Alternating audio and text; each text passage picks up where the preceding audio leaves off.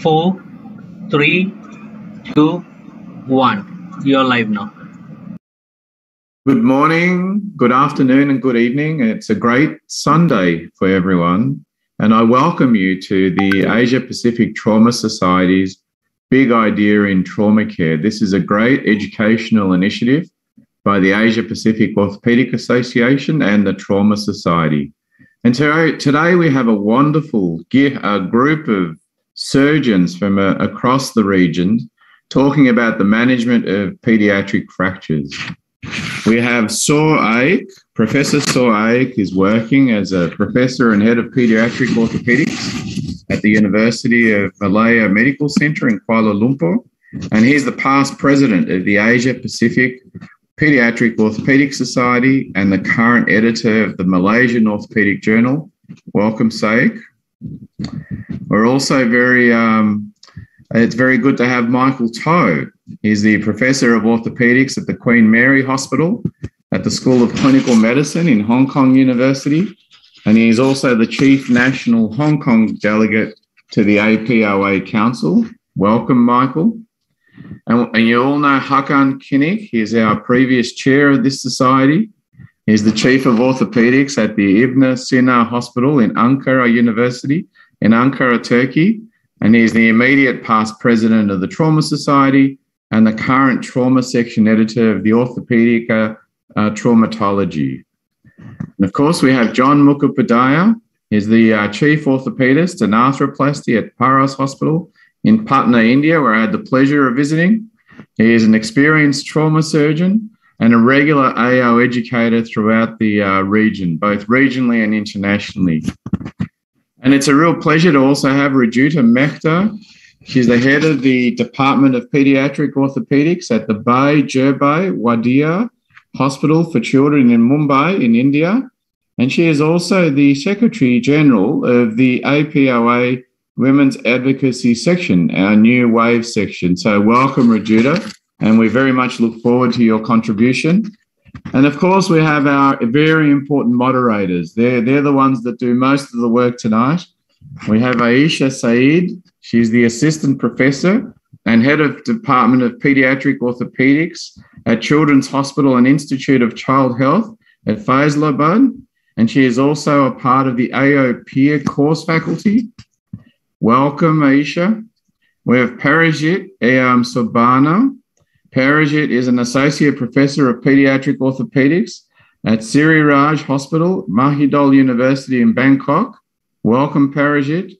Then we have Quazi Shahid ul Alam, who is the assistant professor of pediatric orthopedics at Dhaka Medical College Hospital in Dhaka in Bangladesh. Welcome, Quazi. So I look forward to an afternoon, an evening, or a morning of learning, of stimulating cases and great discussion. Please send your questions through on the chat. And behind the scenes, Jamal Ashraf and others will be there trying to coordinate the questions so we can answer them at the end of each of the sections. And now I'd like to hand over to Ayesha to take things away. Thank you, Ayesha. Thank you, Dr. Paredes. It's a pure pleasure to join this very august forum. So with this, we move to the first talk, which is going to be the very renowned and well-known Professor Saeed. He's going to talk upon pediatric supracondylar humeral fractures, the tips and tricks. So please, Professor Saeed. Meanwhile, it's a request to all the participants to kindly put your questions in the chat box, and we'll be addressing these questions at the end of this talk. Okay, thank you for the kind introduction. All right. So I would like to thank the organizer for inviting me to share some knowledge on tips and tricks on managing supracondylar fracture. Supracondylar fracture is one of the commonest fractures in children. The characteristic is there is high rate of complications. It is common in young children aged between 4 to 8, but unlike distal radius fracture, where it is on older kids more than 10 years old. Mechanism of injury, fall, outstretched hand, and the hyperextended elbow force the olecranon to work as a fulcrum, knock against the weakest part of the distal humerus there is the olecranon fossa region. Wilkins classified them into two groups, extension type and flexion type, and Gutland break them into three types: type 1 with undisplaced fracture, type 2 moderately displaced, and type 3 completely displaced. Wilkins subclassified him according to rotation, and then Leach further added type 4, which is intraoperatively very unstable. More recently, AO come up with this more objective classification where AO1 is when the anterior humeral line cross against the capitulum. AO2, anterior humeral line did not cross capitulum because of flexural extension. AO3, which is complete fracture, but the bones are in contact. And AO4 is when they are grossly separated. In fact, the two classifications, there are some similarities. Now, complication-wise, vascular injury is the most dreaded. Yeah, floating elbow, gross displacement are associated with this problem, especially posterolateral displacement. Part of it is due to this branch of supracondylar artery and also anterior ulnar artery, which will pull on the neurovascular bundle posteriorly when the distal fragment move up, proximal fragment move up. So put the neurovascular bundle trap between the two fracture fragments. Now, pulseless hand needs urgent reduction and stabilization, no question on that.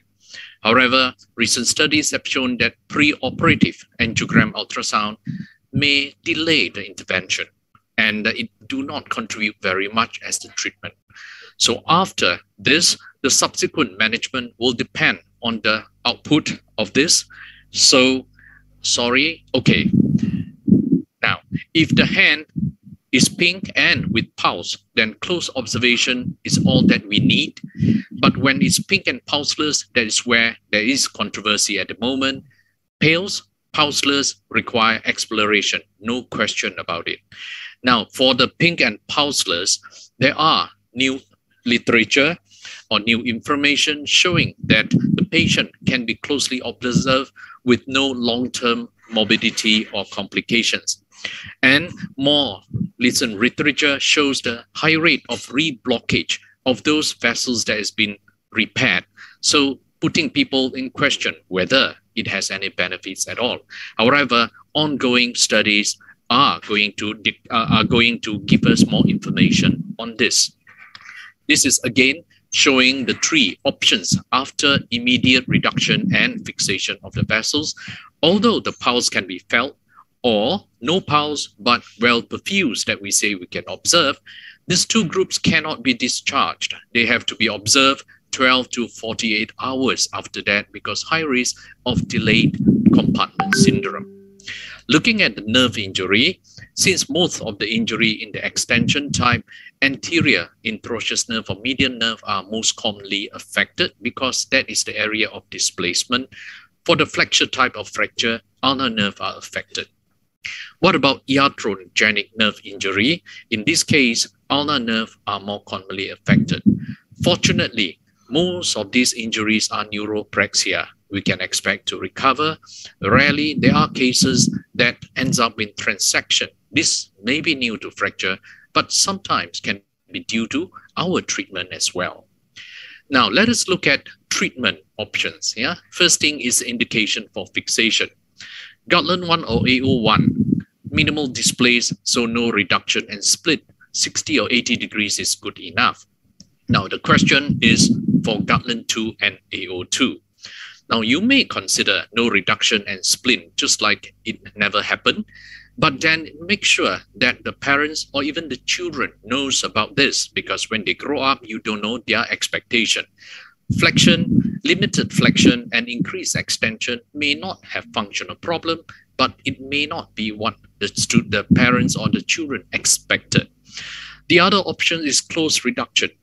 And for this group, to maintain it, you need to flex for more than 90 degrees, the Blount's method, because otherwise the bone plastic deformity will push it back. So this will increase the risk of compartment syndrome.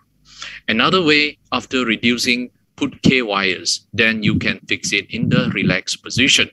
So because of this, nowadays, the second option of flexing 90 degrees is very worrisome because compartment syndrome is very difficult to defend in court. Now, when Gutland 3 and 4 or AO 3 and 4, close reduction K-wire and splint in 60 or 80, it is the commonest method that we use worldwide, no question about it.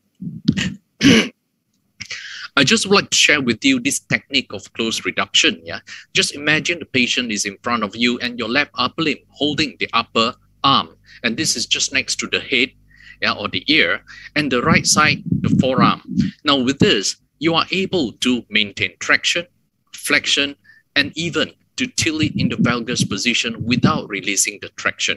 So this is usually what I like to do, especially now many cases comes early or they are treated even just the next day, and then you should be able to reduce it alone.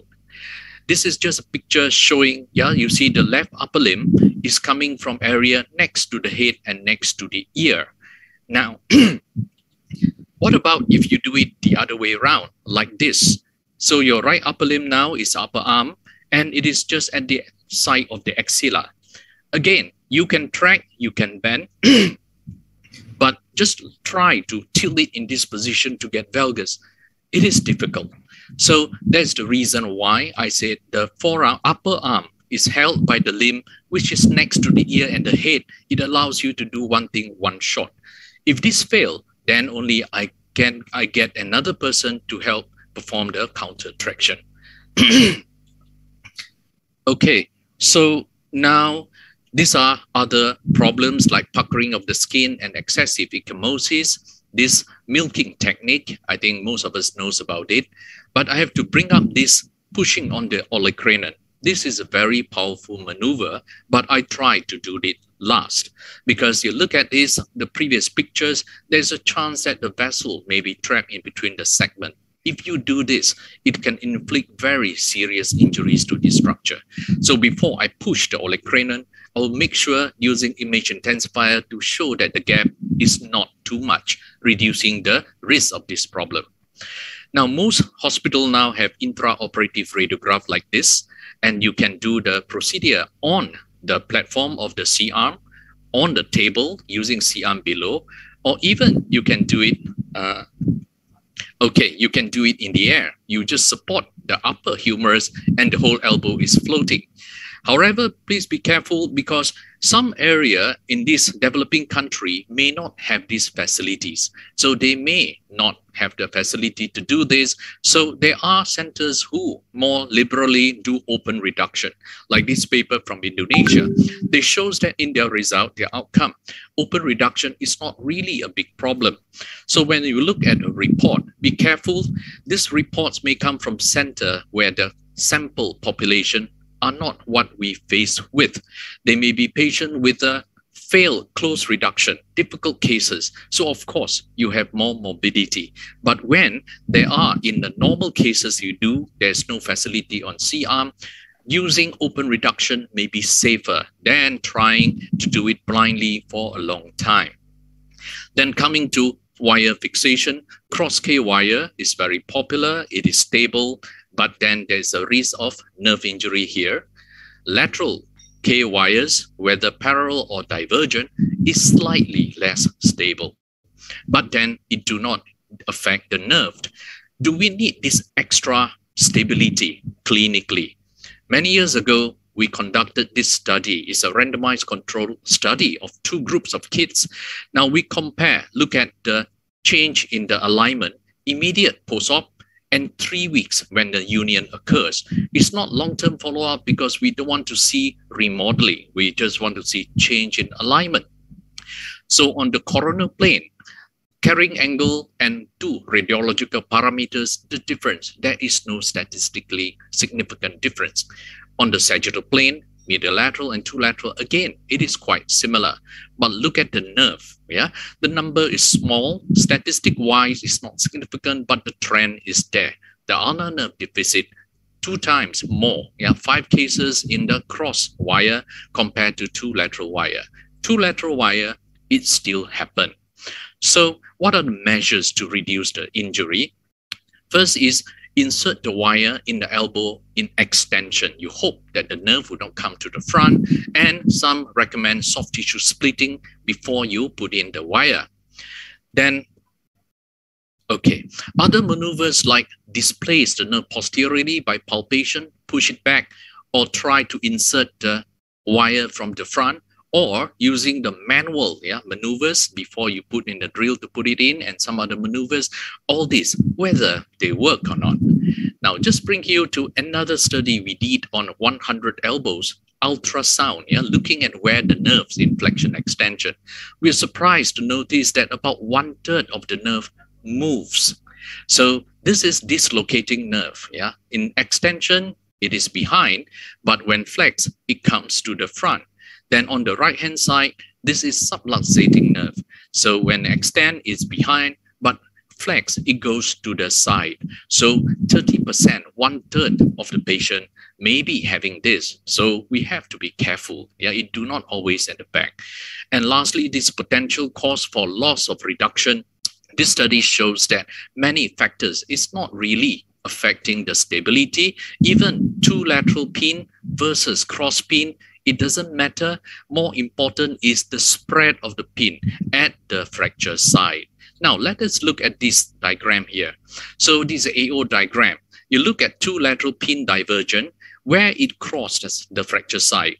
There is a separation right at two area. Now, you compare this with cross K wire like this.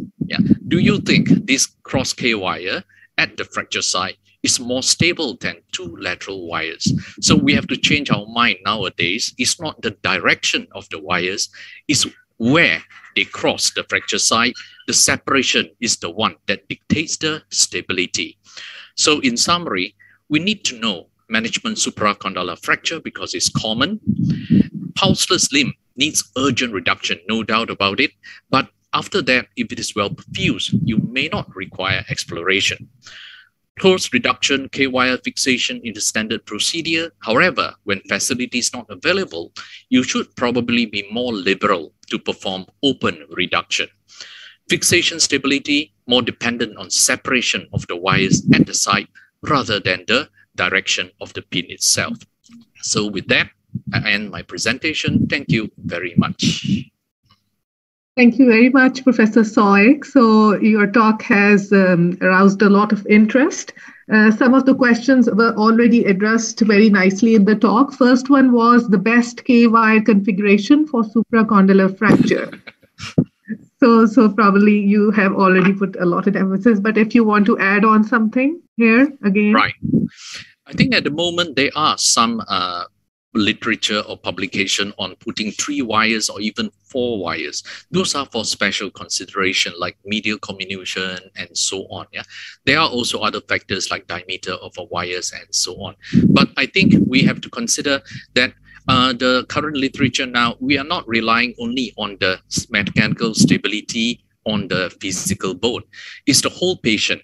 When the patient woke up, there is pain and there is a splint covering it, and all these things works together. So eventually the gold standard will be randomized controlled trial for the two community, two groups. So there are, I think, many more studies on that. The one that we did is actually quite many years ago. So I think the doubt is not there. It's just that the separation brings another thought. You're not talking about the direction. Where it crossed the fracture. Intraoperatively with C-arm, we should be able to know that, so we can judge the stability during operation. Okay. Can I just add something to that? Yeah, sure. Yes, please, John. So there are very rare, occasionally, I wouldn't say, where the fracture is very oblique and it goes from lateral distal to medial proximal. Those are situations where sometimes you may have to add a medial wire to get good stability because you're not able to get the lateral wires to hold the fracture so well. So those are unusual situations, but they do happen, I think. Sure.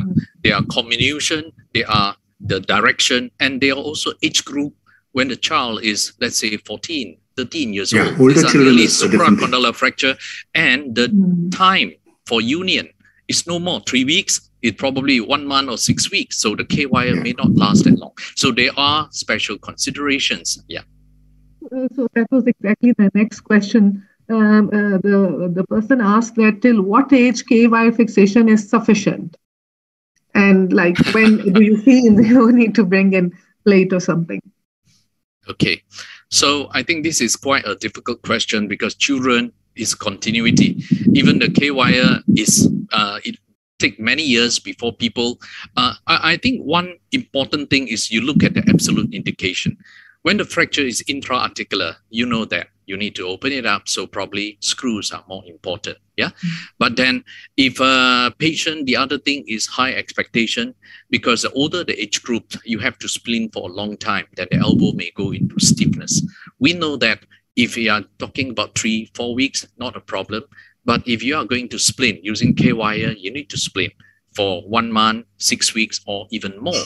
Then stiffness may be important, and expectation of the patient also. So I think if it is more than 10 or more than 12, you have to consider all these additional factors. So K-wire can be used even until very old adult even. Yeah, but the thing is, if you have other options, you can have better results. Then you may be able to use, especially now with the plate fixation, availability of the implant, suitability, the contour, adequate or not, all these add in your consideration. So you cannot, I think it's not good to just fix a line at what age that you consider. It's just that the factor pro and cons, then you can judge in your scenario situation. Yeah, okay, thank you. So Dr. Rujuta has a question. She was asking that if there is a floating elbow and there is a fracture of distal radius and ulna, and the supracondylar fracture with it is grade 4, what will be your preference of fixation? Okay, now I think there is a literature on that, there's paper on that, but I take out it was in my slide initially. So when you have floating elbow, so the priority is on the supracondylar fracture. Yeah, supracondylar fracture, the indication of stable fixation is more. So you consider grade 1. So basically grade 1, probably you may consider, but if it's grade 2, yeah, minimal displays or what, I would probably fix it also. Then when it comes to the distal part, the radius, ulnar, and so on, now that one is more what we call depends on situation. Yeah, the indication for fixation is less stringent. You may consider K-wire, you may consider plating and so on, but many cases, green stick fracture and so on, you may even consider non-operative treatment.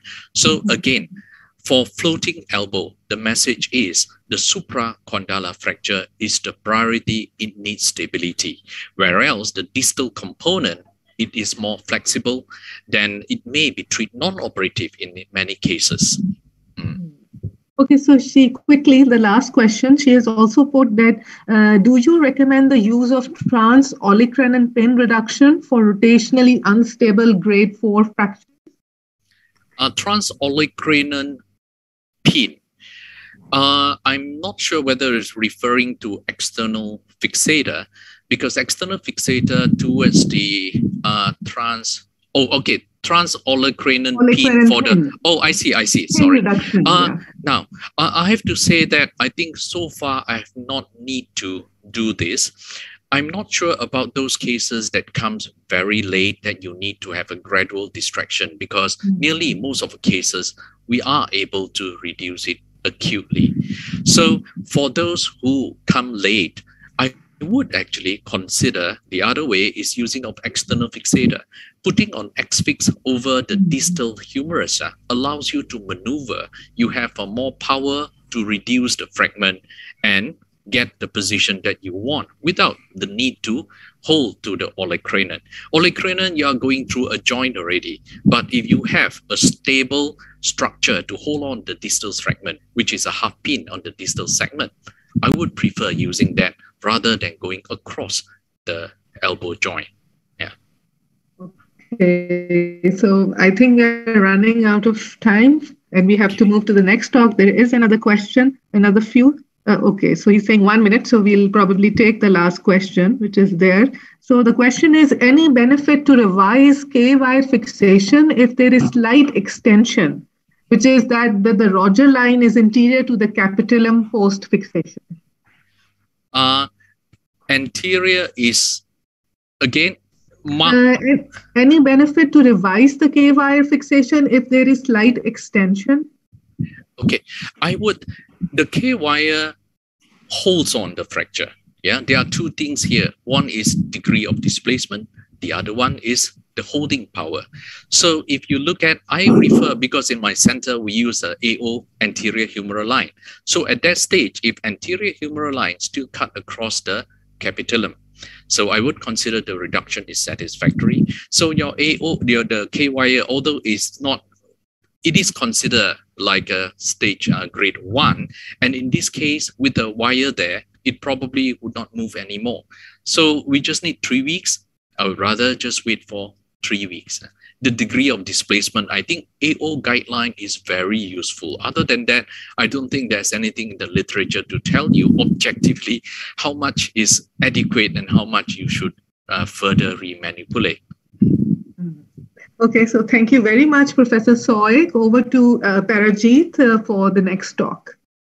Yeah, thank you very much. So for the next talk, we have Professor Michael To. He's from Queensberry Hospital, School of Chinese Clinical Medicine, Hong Kong University, Hong Kong. So he will give the lecture on the principle of pediatric Monteneggia fracture. So please.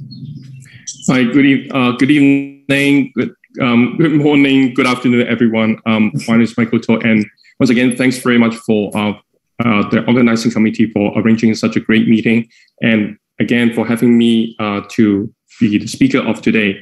My talk will be on the Monteneggia fracture, and then here we go.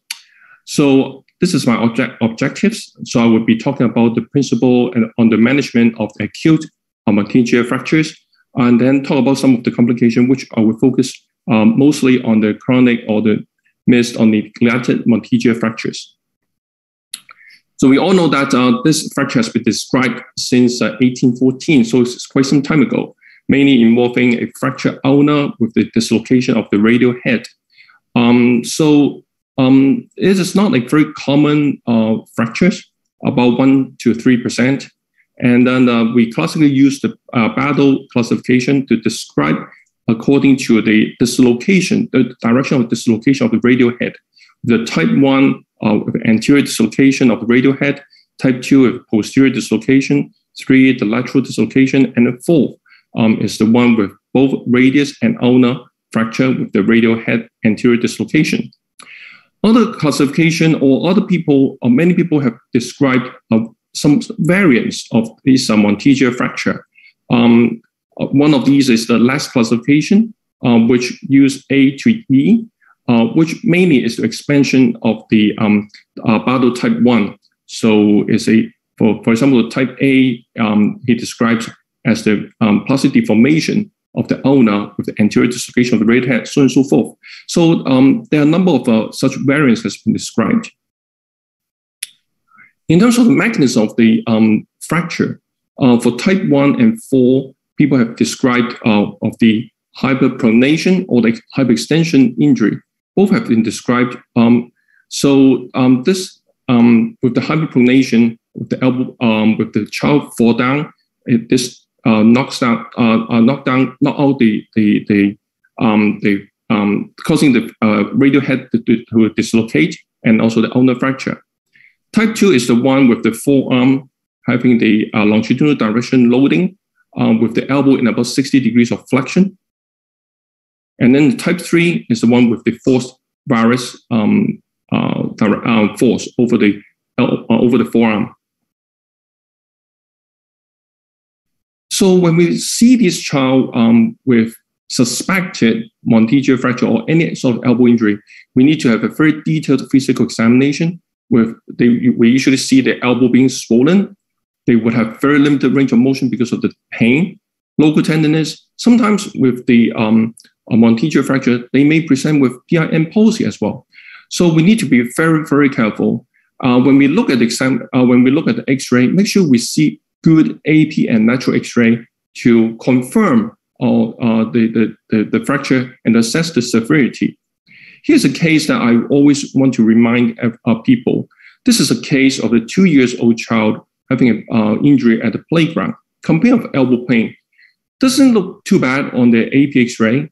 And then we know that the drawing a line crossing the radius, it actually touches onto the capitulum. But when you see the lateral X-ray, something is wrong.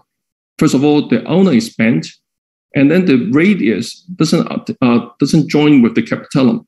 So this is a case of Monteneggia fracture with plastic deformation of the ulna. This is very tricky, and sometimes we may miss it in the A&E. So we have to be very, very careful when assessing patients with elbow injury. In terms of the treatments, the must is we have an anatomical reduction of the radial head to make it relocate again. We need to restore the adequate length of the ulna. Sometimes we can accept some degree of angulation at the ulna, but we always must ensure that the radial head is located. So, and when we see the X-ray, just now we point out that sometimes the ulna may be a little bit bent. Most of the acute fracture can be managed by close reduction and plaster immobilization. For type 1 and type 3, we quite often would reduce, after reduction, we would immobilize the elbow in 90 degrees flexion with the forearm in either supination or in neutral position. But for type 2, because the radial head is posteriorly dislocated, we quite often need to immobilize the elbow in a full extension and with the forearm in neutral rotation. And then we need to repeat the X-ray in the first week, third week, and the sixth week. Sometimes people may immobilize the patient for a shorter period of time, but I think the importance is when we see the fracture on follow-up, make sure that the healing is good and the reduction is stable. Operative treatment is for the cases that have the radial head unable to be reduced. Usually it's caused by the soft tissue interposition, especially, for example, the endonal ligament or the joint capsules. And so that we may need to opt for open reduction. And for cases that we are not able to immobilize stably using a cast, we sometimes need to put in intramedullary K-wire or plating. So this is a case of a patient, 7 years old, with a Monteneggia fracture with a Bardo type 1, with the radial head being anteriorly dislocated. So we did a close reduction, and then with KY, intramedullary KY fixation, and the radial head is located.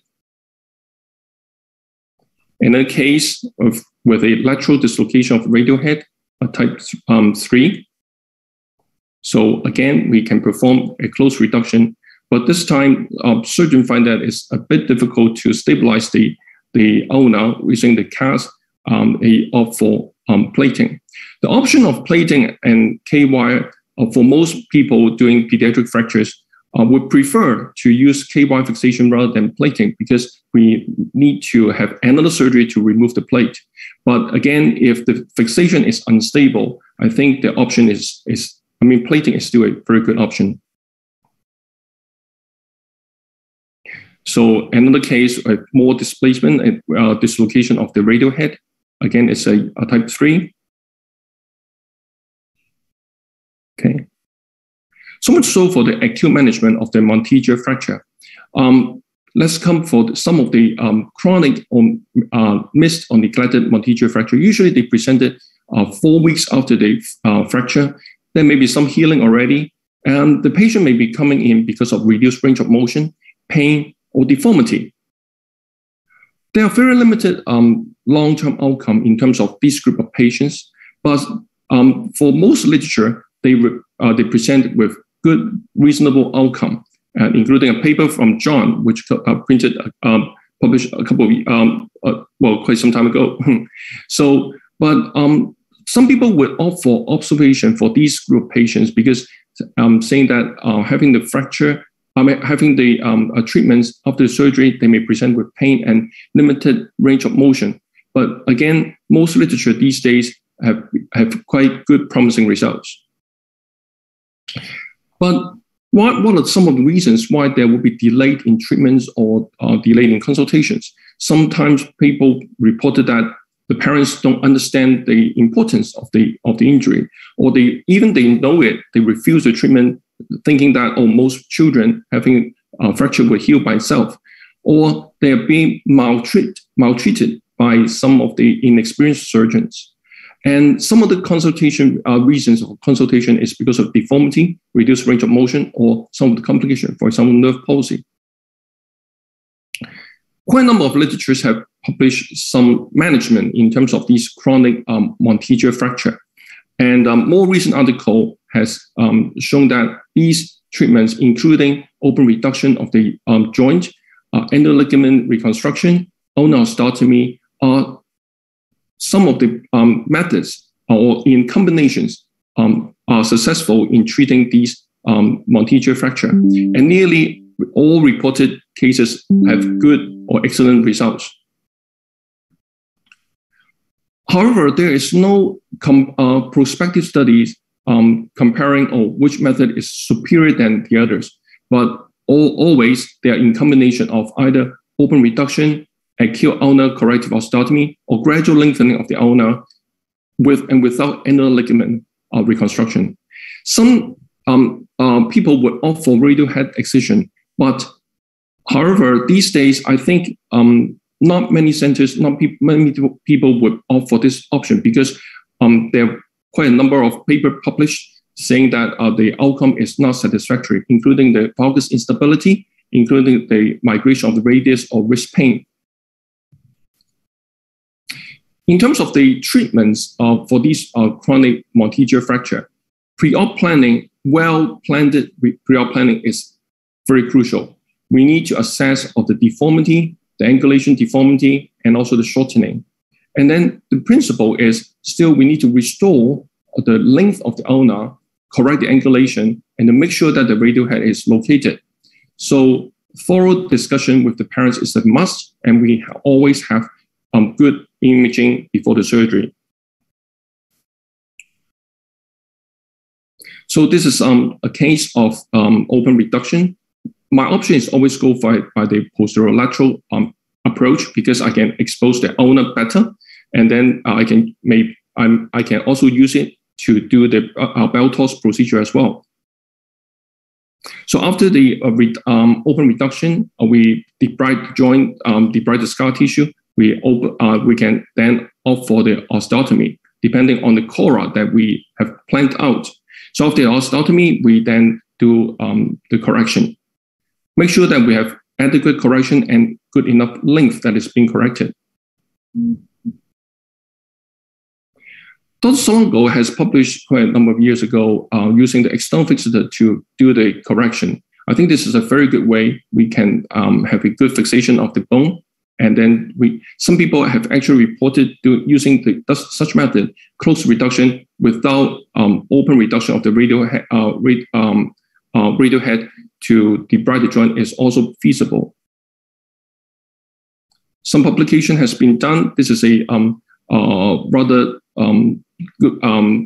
good paper having quite a number of cases with reasonable long-term follow-up showing this open reduction and external fixation methods, which is successful in treating chronic Monteneggia fracture. And some more recent article as well. After the open reduction fixation with the ulnar, sometimes we may still encounter problem. The radial head may not be fully located. We can then use the annular ligament reconstruction. The classic teaching is to harvest the fascia from the tricep and then to wrap around the radial head.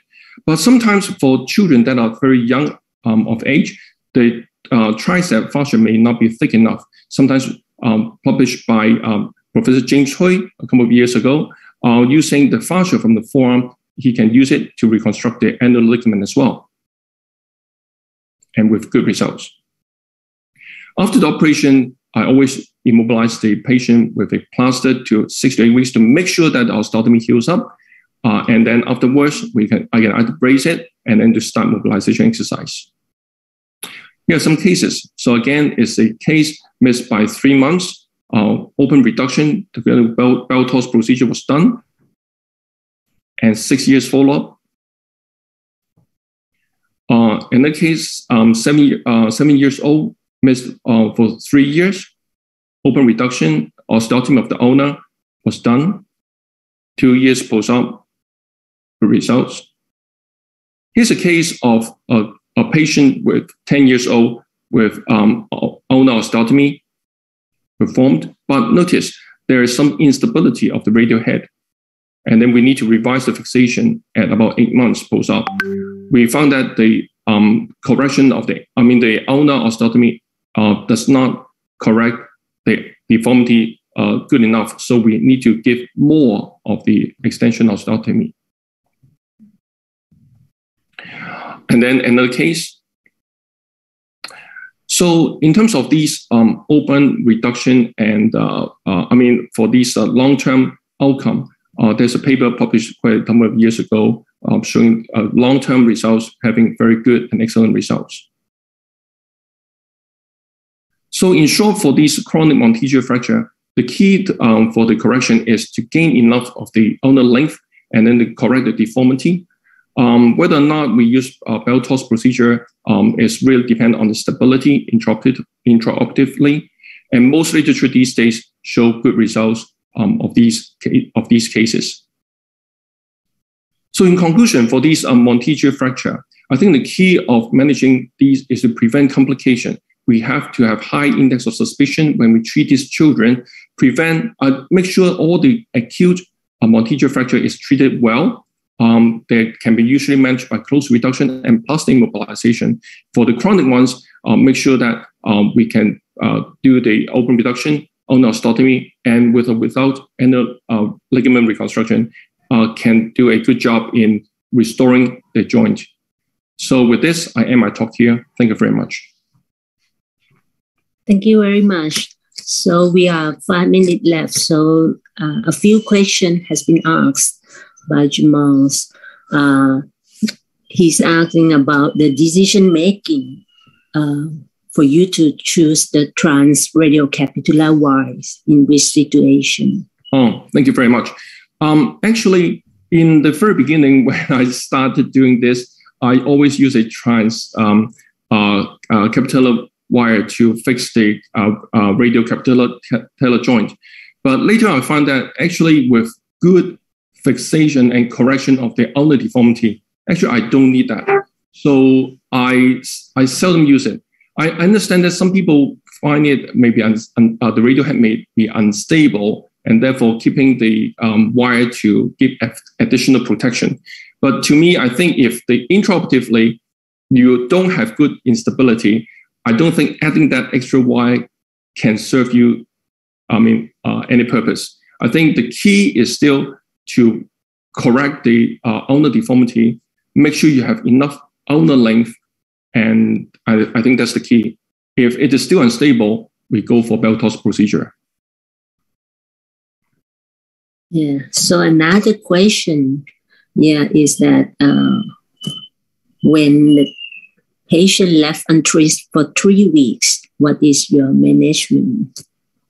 I think one case I shown is exactly like this. Through 3 weeks, I would still go for, for 3 weeks, I think it may be starting to, the fracture may start to heal, but I think it is still a good chance that we can try to reduce it. And if it is not possible, we may need to go for the, to reopen up the fracture and then to correct the deformity as well.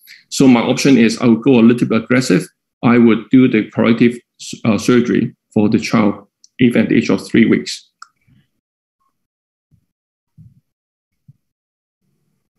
Okay, for the last question, so they asking about the preference,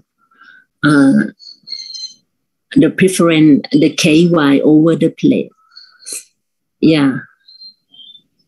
Apart from the fracture configuration, which one you would prefer? Okay, thank you very much for the question. To me, if I can use KY to stabilize the fracture, I would prefer to use KY because I don't need another operation to remove the plates and the screws. But again, sometimes the fracture may be unstable. There may be more comminution. Even with the KY fixation is unstable, I then need to use plating to stabilize the fracture. So my first option is still KY if possible. And then if not, depending on the stability of fracture, then I may need to use plating for that. So, Michael, do you use titanium elastic nail or KYs? Well, thank you very much for asking this question. I just use KYs. Okay. It is much cheaper, which also serves the purpose. Sure.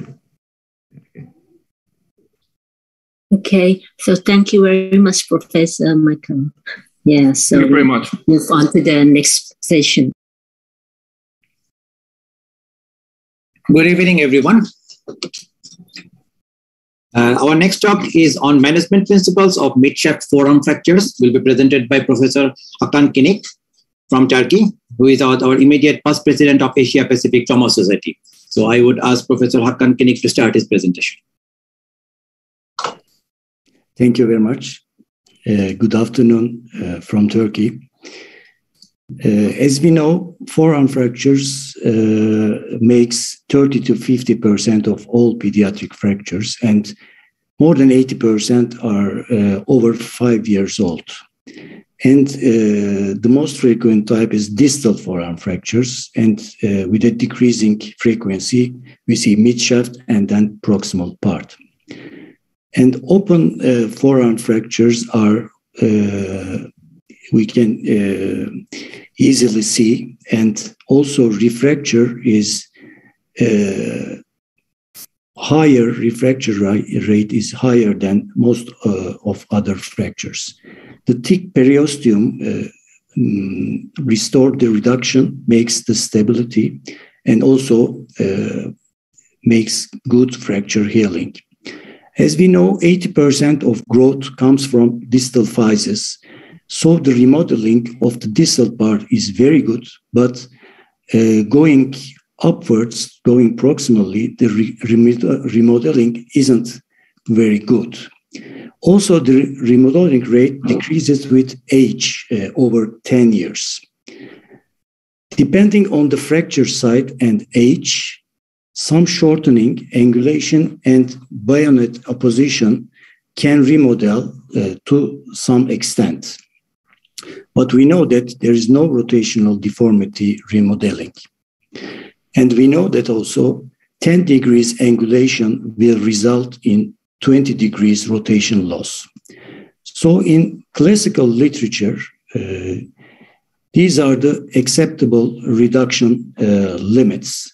But in recent articles, these limits are decreased, especially the rotation and translation. For a good remodeling, we should have a minimum of 2 years growth remaining. So from these charts, maybe we can predict the remodeling capacity depending on the age.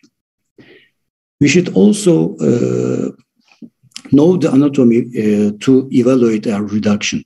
We know that the site of maximum radial bow is 60% of the radial length starting from the bicipital tuberosity, and the maximum bowing shouldn't exceed 10% of the radial length.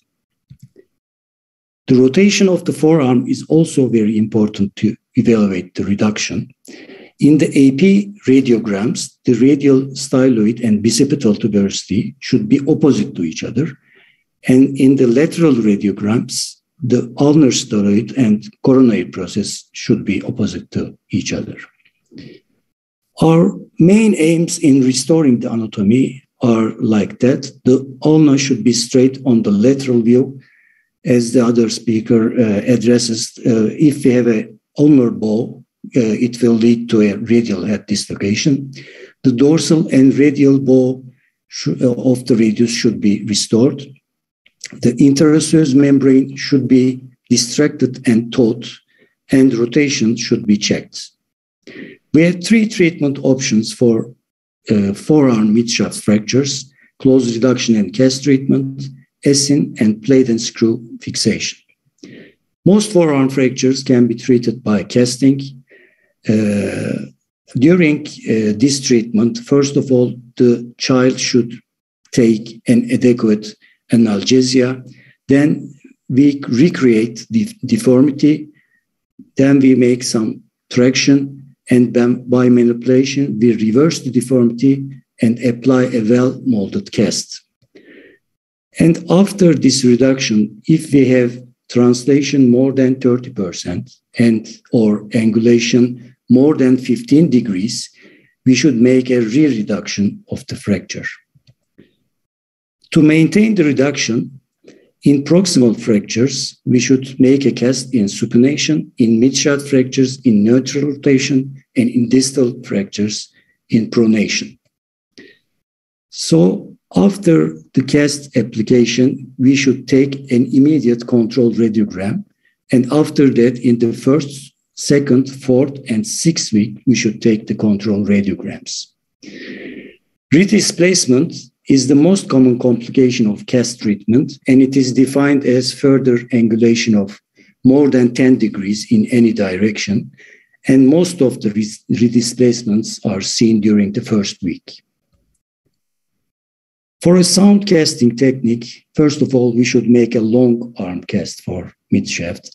We should apply 2 to 3 layers of web roll uniformly. Then the ulnar border should be straight. The interosseous mold is very, very important to distract the interosseous membrane. The supracondylar box type mold is also increase the cast stability.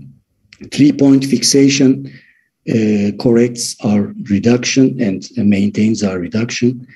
The elbow should be at 90 degrees. We don't want banana type casts.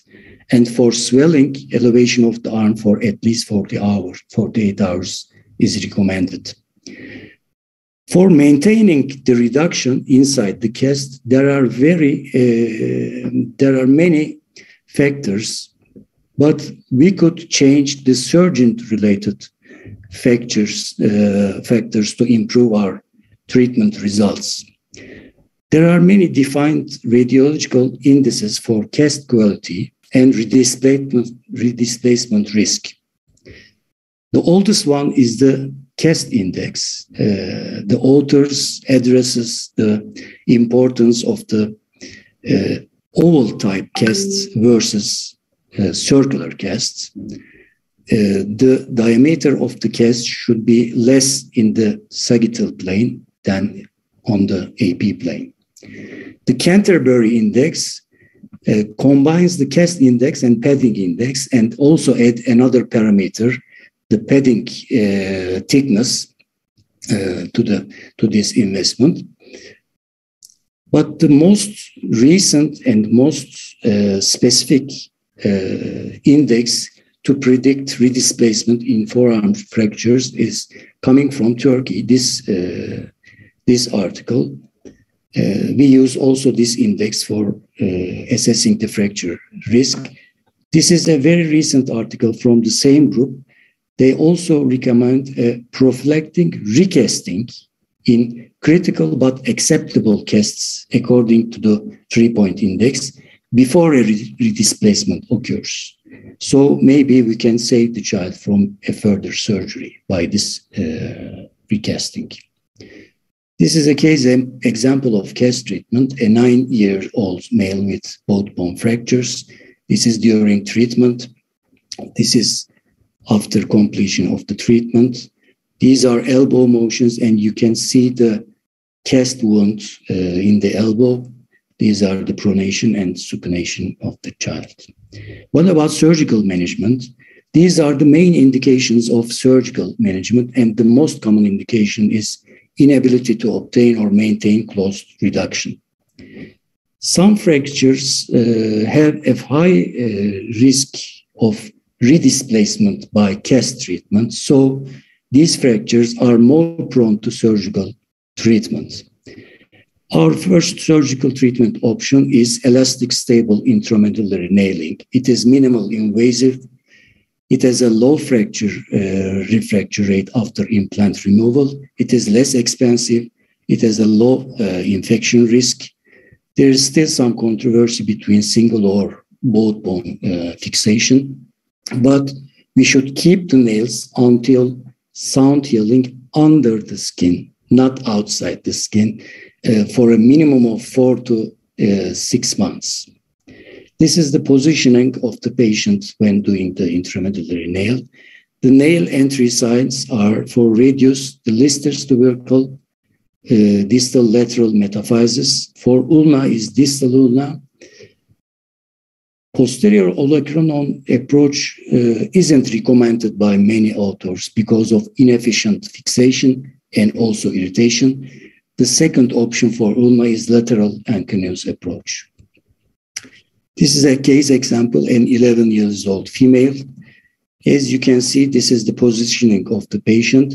This is a Lister tubercle entry.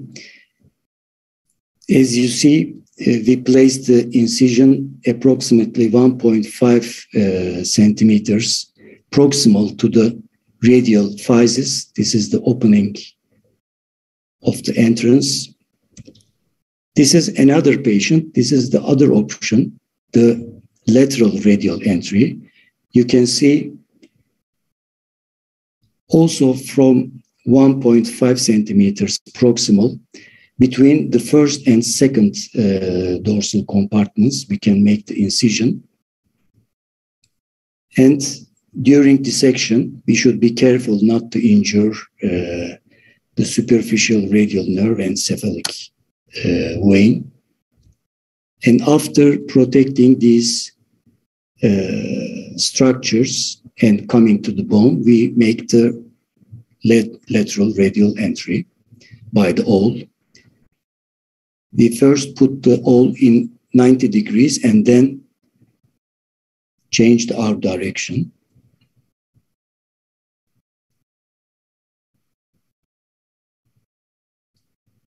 We should use a single nail for each bone.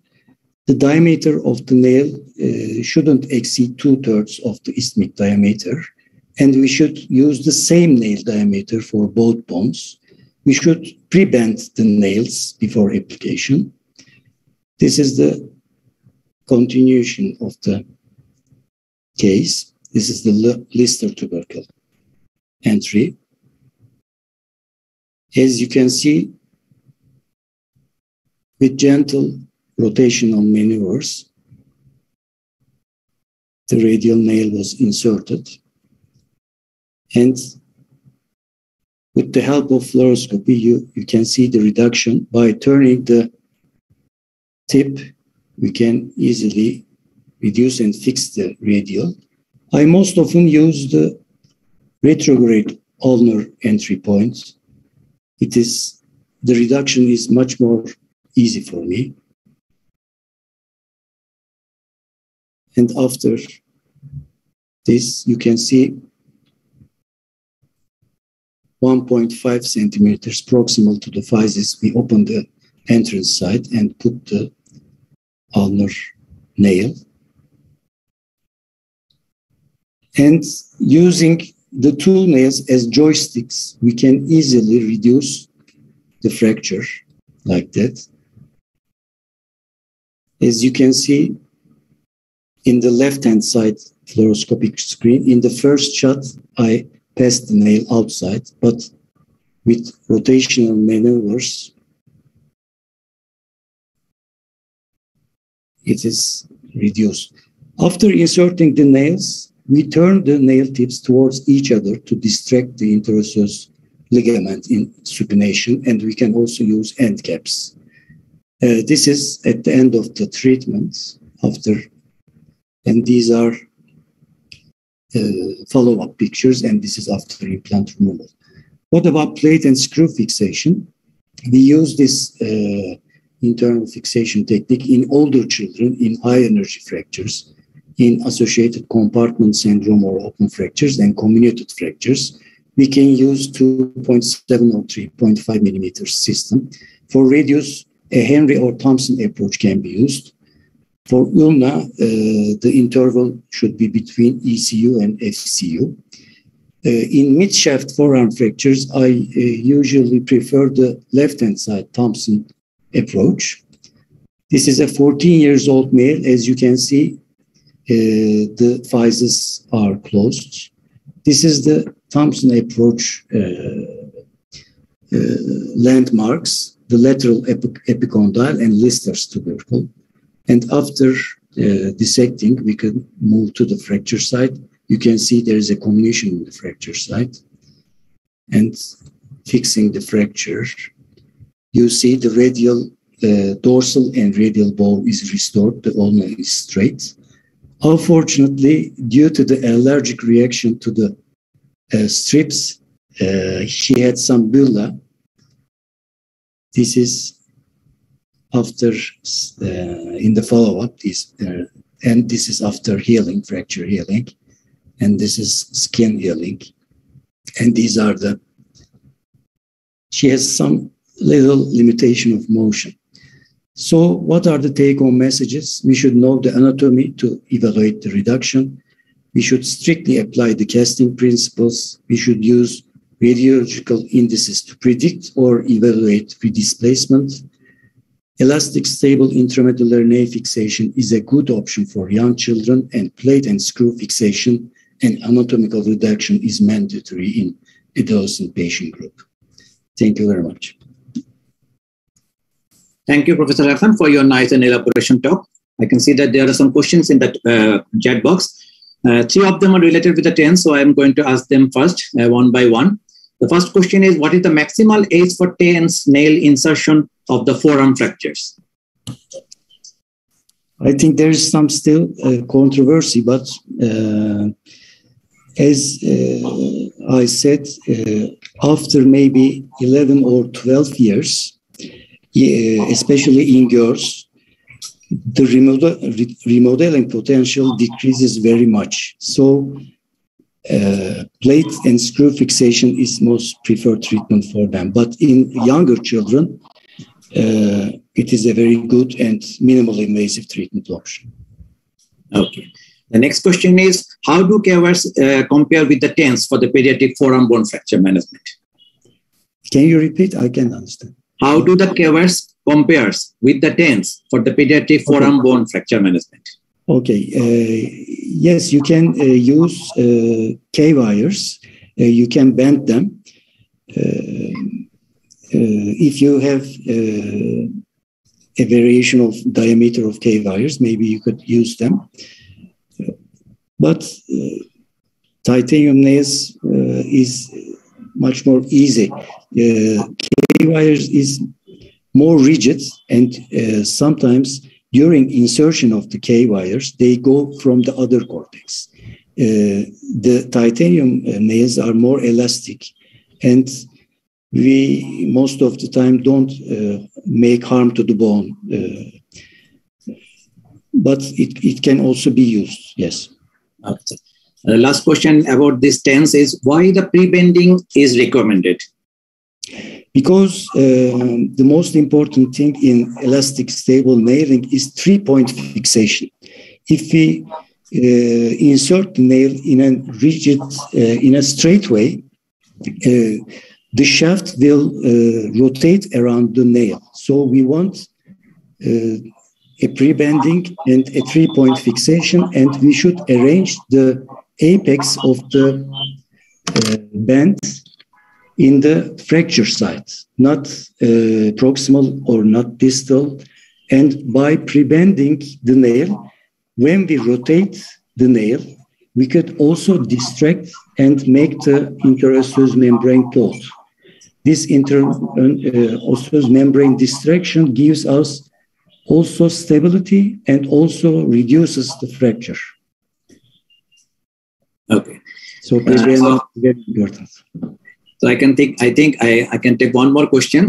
The last question is, how to manage the compound fractures? The person specifically asked that Clostridium myonecrosis, how to prevent it in grade 1 open fracture of the forearm? I think it depends on the admittance of the patients to the hospital, but in most of our daily practice, we use titanium nails in young patients, also in open fractures. The application, the antibiotic usage and debridement interval is very important. As long as you give the antibiotics early and make a good debridement, you can very easily use the titanium nails, and also you can use plating. But in compound fractures, in young patients, for a minimally invasive surgery, I think elastic stable nailing is much more preferable. Okay, thank you, sir. I think that will be all. Our next session will be moderated by Dr. Ayesha Saeed. So back to you, Dr. Ayesha Saeed. Thank you, Dr. Quazi. So with this, we move on to Dr. John Mukhopadhyay. He is the chief orthopedic surgeon from Patras Hospital in Patna, India. So, sir, we will be delighted to learn from you on fracture neck of femur in children. Thank you, Ayesha, and good day, everybody. And today I'm going to talk about hip fractures in children.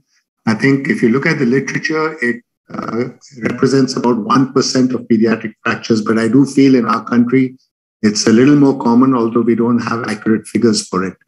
The important thing is the proximal femoral epiphysis is at risk, and they have a high frequency of complications. As Terry Canales said, that hip fractures in children are of interest because of the frequency of complications rather than the frequency of the fractures itself. Usually in young children, this has to be a high energy trauma from either fall from heights or traffic accidents, but you have to be aware of the possibility of child abuse. And if they are fractured with trivial injuries, think about pathological bones such as bone cysts or dysplasia. Interestingly, the classification still used most commonly is the Colonna-Delbet's classification, which was published almost 100 years ago and was based on a report of 6 cases. The AO has got a new classification, the alphanumeric classification, but it is fairly complicated and probably useful only for research purposes. Now, why are hip fractures different? Well, even in adults, you have a problem of avascular necrosis and non-union. And in children, you have the additional problem of the presence of the physis. The femoral neck diameter is small, and compliance may be an issue. Also, if you look at the physis, the proximal femoral physis, interestingly, has only 13% of the overall length of the femur in the terms of how much growth goes through that. But also remember that the trochanteric physis, if injured below the age of 8 years, can result in coxa valida. The epiphyseal and metaphyseal blood vessels, the supply is mostly separated until the physeal closure. So that's another reason why the risk of AVN is higher. Now, I think the imaging, it's important to have good quality images, otherwise you're going to miss fractures. You must view the entire femur, although ipsilateral neck shaft fractures are not common, they do occur. In children less than 18 months, arthrogram may be useful, or sometimes even an MRI. If you're suspecting a fracture and you can't see it on X-ray, you may have to do an MRI to rule it out. Why good X-rays and a good lateral is important can be seen in this case. This was a 11-year-old child who was admitted in an ICU with multiple abdominal and chest injuries. And this was the initial X-ray. So they felt the hip fracture was relatively innocuous, and she was just kept on skin traction. And then by the 8th or 9th day, when the child was better, she complained of pain in the hip, and they re-X-rayed it, and that's what they found. So I think if they'd done a lateral, even at that initial stage, they would have seen that the fracture is more than what you're just seeing on the AP X-ray. And interestingly, this paper says that one of the commonest causes for missing a hip fracture was a concomitant serious visceral injury. Now coming to the various types and how you manage them, I think the transphysial fracture, these are not very common, but if they do occur, I think they need urgent treatment. Depending on the age, you may have to do open reduction and either K-wire or pin fixation or screw fixation in the older child. I think capsulotomy is still debated, but here's an example. This is a 1.5-year-old child who fell off 3 floors. This was in a small town about 3-4 hours drive from where we live. And the initial X-ray, they had not detected anything. And then they repeated the X-ray at 7 days, and this is what they found. And then she was sent over to us. That was the attitude when she came to us. And interestingly, we decided, because it was already 7 or 8 days by the time we operated, to go for an open reduction. And even at this stage, you can see the tense hematoma within the joint that was there. So we actually went for an open reduction. We through the interval between the vastus and the glutei to an anterior approach. And that is, we fixed it with K-wires. This is to just check our fixation with mobilizing. Once we put the K-wires in, just checking that it's fairly stable. Those were the intraoperative C-arm images and the postoperative X-ray. And interestingly, although this child didn't come back to us, they did send the X-rays on a regular basis. This was at 6 weeks follow-up. This was at 7 months follow-up. Now you can see that the physis is still okay and is growing because the K-wires are coming out, and we even have a 3-year follow-up. So show how nicely it's grown and the physis is still intact and no evidence of AVN. So although the literature says that the incidence is close to 99%, we don't have enough cases to really come to a percentage. The type 2 fractures are the most common. And I think most of these would need internal fixation. You could do closed reduction, or if you have any doubt about your reduction, I would suggest to have a low threshold for going for open reduction. Casting is only done if it's a completely undisplaced fracture, and even then there's a risk of displacement. The controversy is about the early decompression of the hemarthrosis. I think Cheng et al. Showed almost no AVN in their series with early decompression and fixation, but there are other papers which have not shown us any significant reduction in the risk of AVN with the drainage of the hemarthrosis. So a couple of examples. This was an 11-year-old girl, and at this age, you have to decide between the size of pins you use. Usually it's 2 parallel screws, but because this was a slightly older child, we used one 4.5 millimeter cannulated screw and one 6.5 millimeter cannulated screw, because 2 4.5 cannulated screws were not felt to be adequate to give adequate stability. And this is her at 7 months, and then again at implant removal at about 2 years. You can see how it's nicely healed up.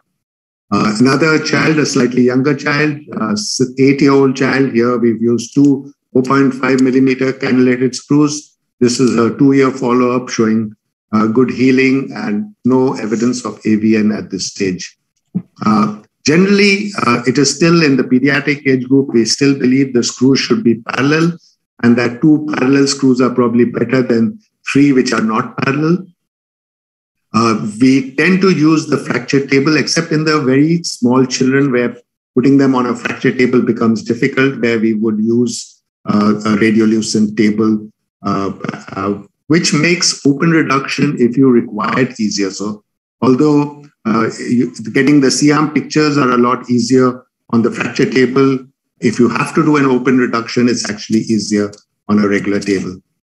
How you do your open reduction is usually through a lateral approach. We go in the interval, as I mentioned, between the vastus lateralis and the tendinous insertion of the gluteus medius. You may have to release a bit of the insertion. We don't tend to take off as much as is shown in this diagram, Then you go anteriorly, do a capsulotomy, and usually you can see the fracture. You may use joysticks to get your reduction, and then you can use fixation through the same approach. And you can do this on the fracture table as well. I think in children less than 10 years, we tend to put them in a cast for 6 weeks. Older children and adolescents, we treat as adult after internal fixation. This paper by Flynn et al. Recommended casting in the younger child for 6 weeks after internal fixation. The type 3 fractures are the basicervical fractures. I think, again, if they're displaced, probably anatomical reduction and stable fixation is important. If it's relatively undisplaced in a young child, you may treat them in a cast only. So in the older child, you would reduce them and fix them. You can use a pediatric DHS or even an adult DHS, depending on the age and size of the child. The type 4 fractures, again, relatively undisplaced fractures in the young child can be managed with closed reduction or in a hip spica, but in the older child and in displaced fractures, probably open reduction and fixation is important. In these more distal fractures, you don't need to cross the physis. For the neck fractures, you're probably better off crossing the physis to get good stability. This is an interesting case. It's, again, the case I mentioned earlier, which I showed earlier, which had this displacement, which was detected late. And here we had to do an open reduction. Again, the trochanter was right off. So we went in there, we had to get the fracture reduced and then the trochanter reduced. So we used a tension band wiring for the trochanter and these screw fixations for the neck fracture. This was the post-op X-ray. And again, at follow-up at about a year, the fracture's gone on to heal. This patient had some low-grade infection, which we had to remove the implants for early. Ipsilateral neck shaft fractures, as I mentioned, is uncommon. There have been a few reports in the literature, and this was a paper from our center, which we had 2 interesting cases. One was this, which was open fracture of the femur with a displaced neck and trochanter fracture. And these are always high energy trauma. And this was a young child, 6-year-old child who had a really severe head injury as well as this neck and shaft fracture. And I would refer you to this paper to see what they did. We were able to get reasonably good results in both of them. In the second case, we did a titanium elastic nail, and then we could do a closed reduction and fixation of the neck fracture. In the first one, that is this open fracture, we actually did an open reduction of this and then debridement and a locking plate fixation of the femur fracture. The complications, I think, as we mentioned, that complications are common. I think AVN is the most dreaded and common complication, and especially after the type 1 and also type 2 fractures. And the treatment is also difficult, okay? There are different types, and there's really not much in the way that you can treat them very satisfactorily. Some osteotomies may help, bisphosphonates may help, but the treatment for AVN is still not very satisfactory. Here's an example. This is a 12-year-old girl who we fixed with these 2 cannulated screws. This is her at 10 months, looked perfectly all right, no symptoms. And about 7 months later, she shows up with this kind of X-ray where you see there's beginning of collapse and the AVN, which you can probably expect in this because there's some sclerosis. But by this time, the head is beginning to collapse and she's having symptoms. Coxa-Vara, again, this is not an uncommon complication. Very often, if you've treated with casting for a basal neck or a cervical fracture, the risk of this is very high, and you would have to do a subtrochanteric osteotomy to correct the varus deformity. And this paper again shows that children treated by a spica cast alone had a greater incidence of Coxa-Vara and non-union. And non-unions, again, are fairly common. We see a lot of them in our practice because we get them from various parts of the country.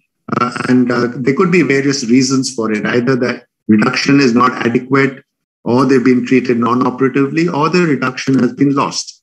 So here's a patient who was treated with a DHS for a basal cervical fracture. Looks reasonable in the immediate post-op X-ray, but this is over time. When he presented to us 9 months, you can see it's drifting into varus and the screw is cutting out and the fracture is not healed. So here we did a valgus osteotomy and fixation using the angled blade plate system. This was an older child, so we used the adult system. And you can see how over time, this is 4 months post-op, 17 months post-op. You can see how it's gone on to heal nicely. And he's got good function. He's able to squat. He's able to walk satisfactorily and even able to run fairly well. So he's luckily made a full recovery from his injury. Here, a younger child. So here, the angled blade plate, the adult one is difficult to use. There is a pediatric blade plate, but now you have the pediatric hip plates available to us. This child was treated in a cast, came to us at about 7 months with these x-rays. It's gone into varus, and you can see the non-union there. And here again, you do a valgus osteotomy, just changing the angle of the fracture, it changes the shear stresses into compression stresses. And you can see how this has gone on to heal. And the valgusization that this plate allows you to do gives you a good correction of the mechanical axis as well, as you can see. And she again had a good function. As you can see, she's able to walk very well and also able to run satisfactorily. So I think the importance of lateralizing the distal fracture, the distal fragment in the valgus osteotomy is important to maintain mechanical axis. Premature epiphyseal closure, as I said, if you put pins across the physis, the chances are that it will fuse. However, the limb length discrepancy caused is not so great. Obviously, the younger child, the higher the risk of limb length discrepancy to occur. Now, certain pearls and pitfalls, I would say, do not compromise on fracture stability. If you feel you need to cross the physis, it's better to cross the physis because at least you'll reduce the risk of your fixation failing. Remember, the cancellous bone in the femoral neck is tough in children. Usually, you would require pre-drilling and tapping as well of the screws before you try to put it in. Otherwise, you have to use a lot of force and you may rotate the head when you're trying to do it. Generally, remove the internal fixation between 12 to 18 months because by then these have healed adequately. And if you keep them longer, they become increasingly difficult to remove. Remember, pathological hip fractures, you treat the fracture. You may need to bone graft. It's important in where there's any doubt to do a histopathological examination to make sure you're not missing out a more sinister lesion. And avian is one of the possibly unavoidable complications with severe fracture displacement, and the natural history remains unpredictable. So in summary, I think femur fractures in children are relatively uncommon but have a high complication rate. I think you need to do urgent reduction and stabilization. By urgent, I don't mean in the middle of the night. Probably next morning, first case would be the best time to do it if they come in the middle of the night. Protect with a hip spica in the young. So under 10 and definitely under 8, I would keep them in a hip spica for 6 weeks. There is this still a controversy about the early release of the hemarthrosis to reduce the risk of avian. Thank you very much for your patient hearing. So, thank you very much, Dr. John, for showing such interesting cases. So we have actually overshooted time a little bit. So and actually you have addressed most of the questions already in your talk. So I will just put one from Dr. Rujuta Mehta. She was asking that if there's a transcervical fracture, will you go for a lateral or interior approach combined if the child is an adolescent child, like if it's an older child? And would you go by the approach we use for SCIFI? So I think I would first do a closed reduction. And if that is satisfactory, I would just fix it with pins with small incisions. If I have to do an open reduction, I don't do the trochanteric osteotomy. I just go anteriorly through what is similar to the Watson-Jones approach. And a very subcapital fracture, that's the one where you may need to do a Hutter or a modified Smith-Peterson approach. But I think most of these you can get adequate visualization to reduce the fracture, if not actually see the entire thing, but enough to look at the fracture and lever the fracture fragments out into place through the Watson-Jones approach. Okay, so thank you very Like much. in the transphysial injury, that was a young child. We could look all the way into the hip through this approach. Okay, yeah. So thank you very much. So with this, we move on to the next session and over to Dr. Perajit. Yeah, thank you. So the next session will to be the topic of managing of femoral shaft fracture in children. So our speaker is Dr. Rujuta Mehta. She is the Paediatric Orthopaedic in Children Hospital, Mumbai, and she is our secretary of APOA Women section. Please. Good. Well, thank you to APOA and the council for this wonderful opportunity. And it's really nice to be sitting here with all the stalwarts and friends like John and Dr. Sawaik and the rest of you. So what I would like to, take you through is what I've understood as my journey in pediatric orthopedics, how the big idea in managing shaft femur fractures has changed as per the age in age groups rather in the pediatric population. So I would say that the treatment principles based on the variables, that is the big idea in managing femoral shaft fractures. We also take into account the pattern of the femoral shaft fracture, the likely displacement that is bound to occur, and therefore, based on that, decide the type of fixation. And the underlying reason sometimes also needs to be investigated, especially in femoral shaft fractures when you're dealing with slightly older children. So let's take a quick look at what factors will you keep in mind for the decision making. We know that it's already more common in boys than girls because they are very, very physically active, except that statistic doesn't hold true when you're dealing with birth trauma. It has a bimodal distribution, more peak in the toddler and infantile age groups, and then in adolescents.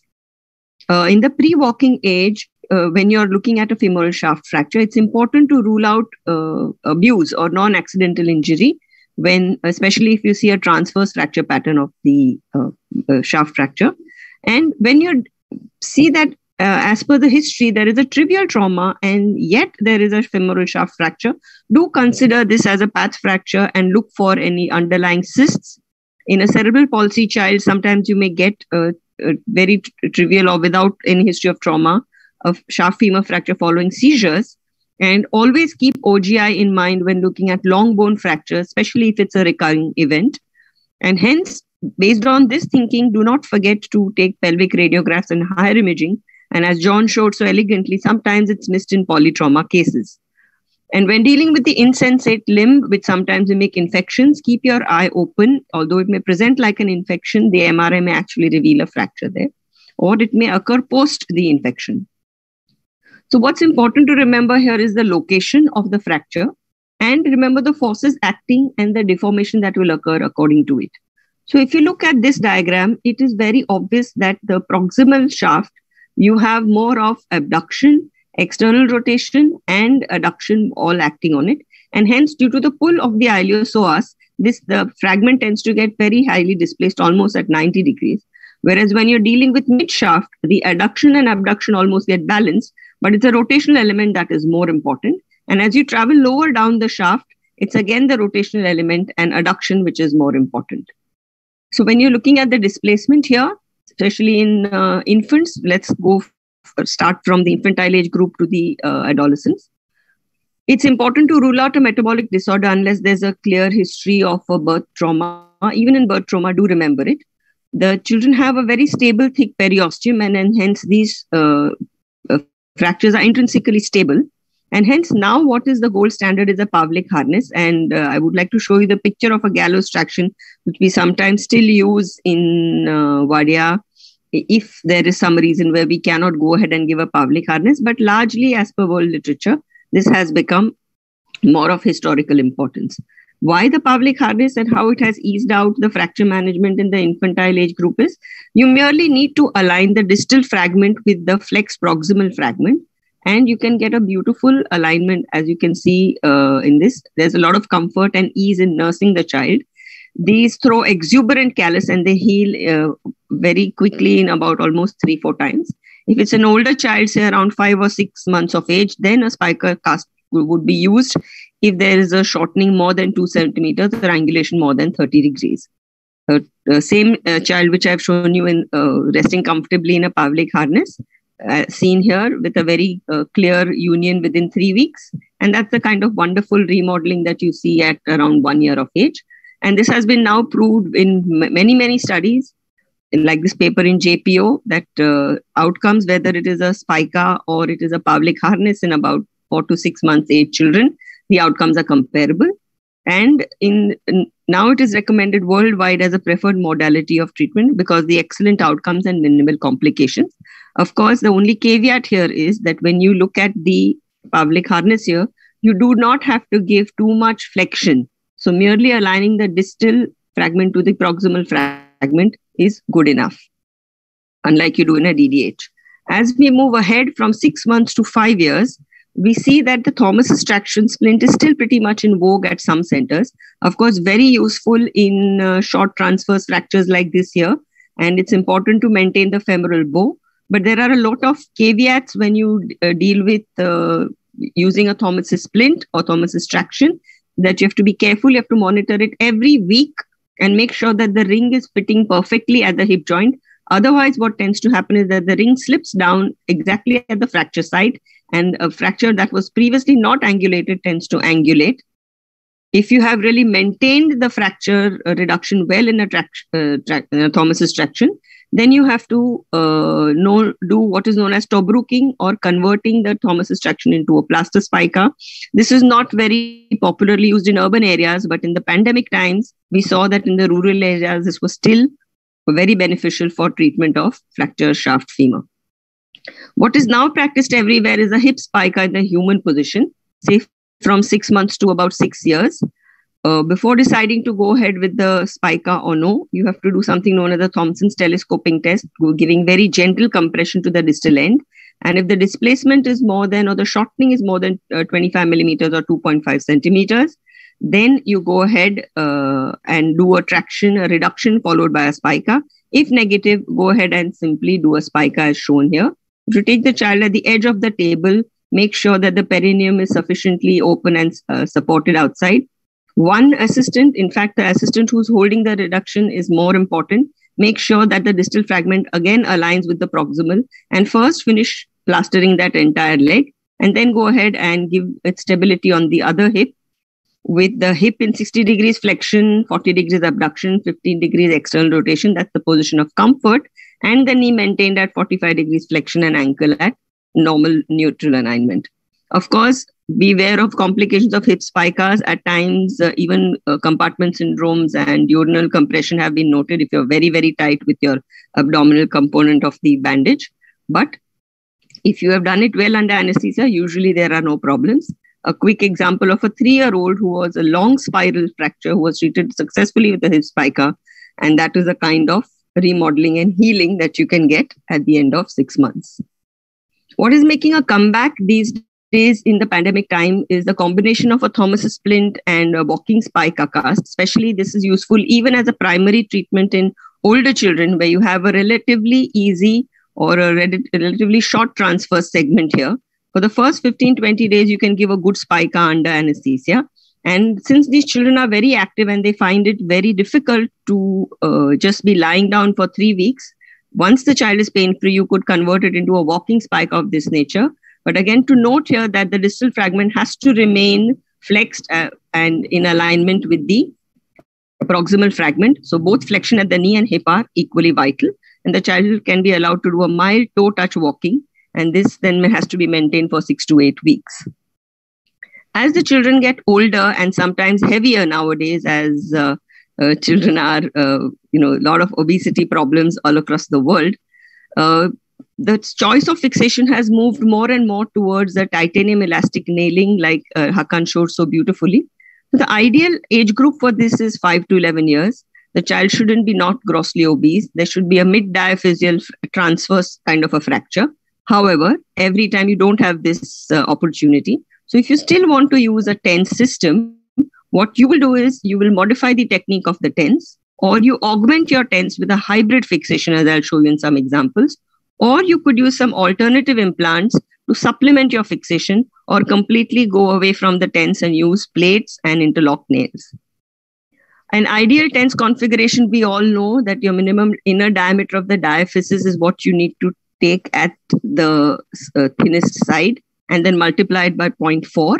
And then take 2 nails of equal diameter of the same size. They should occupy 60% or 80% of the canal diameter, as is shown here. And it should form a beautiful spindle there, so that itself maintains the tension and prevents rotational as well as varus valgus stresses. And always use pre-stressed nails like Hakan showed again, because the spring or the elasticity effect of the spindle increase your resistance to varus valgus and torsion stresses. And the fracture then goes ahead and unites beautifully. Of course, everything is not easy if you do not cut your nails really flush with the bony surface or use end caps. What you sometimes see is a very irritating bursa, and this kind of mandates an early nail removal, as we could do in this patient, but after the fracture had united sufficiently. And as we see older and older children and many more children being treated, we have noted that in TENS and worldwide authors, in fact, this beautiful paper by Sheetal Parekh and Associates has said that the highest rate of complications are there in subtrochanteric and supracondylar fractures. And hence, when you're using TENS in very obese children or above the age of 11, then there need to be different modalities of fixation, and go ahead and augment your fixations. How do we do this? For example, in this child, this was a 6-year-old who came in with a slightly lower but mid-diaphyseal to lower third fracture shaft femur, which is a short transverse pattern. And this was following an epileptic fit. Hence, we did the TENS nailing there, but we also supplemented it with a derotation plate. And this went on to then heal up beautifully and had no complications later whatsoever. In compound fractures, we tend to use fixator over nails. And sometimes we use the same fixator, that is 2 pins proximally and 2 pins distally, in addition to the TENS nails. What you have to remember here is then for those TENS nails, you will need to use thinner diameters rather than going ahead with the standard formula of 80%. I'd like to show you a non-ideal case, but where still the surgeon got away by doing TENS. Like this was a long spiral with a big butterfly fragment. And he was a 12-year-old child, so again, not really suitable. He should have augmented this fixation. However, what was done here is he used a TENS nail. They got a good spindle fixation, but he supplemented it with a spica. And this child is still non-made bearing at the end of 3 months and is going on to unite, and then has been now put on a functional femoral brace. So what I would like to summarize for these things is that you definitely have to augment your TENS nail. Just TENS is not sufficient every time. For subtroch fractures, you can still use TENS, but insert the nails really high up. In fact, I would recommend it going even longer into just stopping short of the trochanter and go high up into the neck and use end caps. Or you augment your fixation when you are dealing with a long spiral fracture, which is rotationally unstable, with what is known as locking nails, which are also lock tenders nails, which are now available freely in the market. In lower supracondylar or upper, at the junction of the lower third and upper 2/3 fractures, you could use an antegrade entry of your nails. However, it's important to make sure that you go only through the lateral entry. And in some cases where, example, comminuted fractures, I would now prefer to do what is known as a submuscular plating with a long purchase on the distal fragment and a closer purchase on the proximal fragment. And this acts pretty much as a biological fixation and tends to do well. Just a quick example of a plating, but not a submuscular one, because this is long before the advent of the or availability of LCPs in our scenario here. This was a 7-year-old juvenile diabetic who fell off on a merry-go-round and had this subtroch kind of a shaft fracture. I was faced with a dilemma because I wanted a quick in, quick out and make sure that he unites well.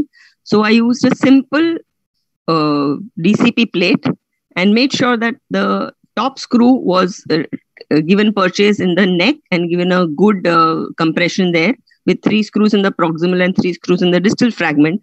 And this went on to heal quite well. And the child was mobilized early and managed well with the medical people. Yet another alternative where you could use antegrade intramedullary interlock nails, again above 11 years of age. What you have to be careful about is your trochanteric entry point. Otherwise, you may end up with a coxa valga or a AVN, as is shown by these papers. And therefore, a lateral trochanter entry point, as is shown in this example, is very, very vital.